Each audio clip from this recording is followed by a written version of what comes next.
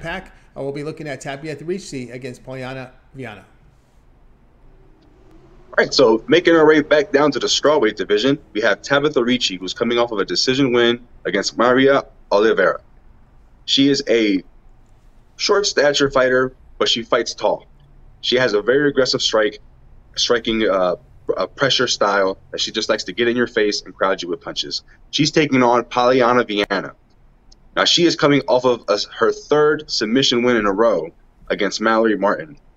She is I don't want to say one-trick pony, but it seems like her favorite thing to do is get the fight to the ground because she loves to snatch arms and make an opponent tap. 3 times in a row is not an unlucky thing. I see her trying to do the same thing against Tabatha. Only thing is Tabatha's well-versed on the ground. She has a higher takedown and grappling advantage in statistics with Polyana Viana. She will have to be careful, though, because 3 times in a row isn't a fluke. So she's going to have to keep her arms right.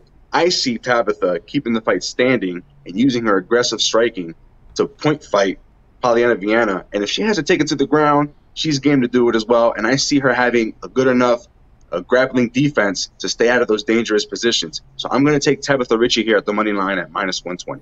All right, Jose Sanabria, find his premium picks over at TonySpace.com here. In this one between Tabatha Ricci and Polyana Viana, he says go ahead and take Tabatha Ricci on the money line -120 against Polyana Viana. All right, let's continue on here with our show here.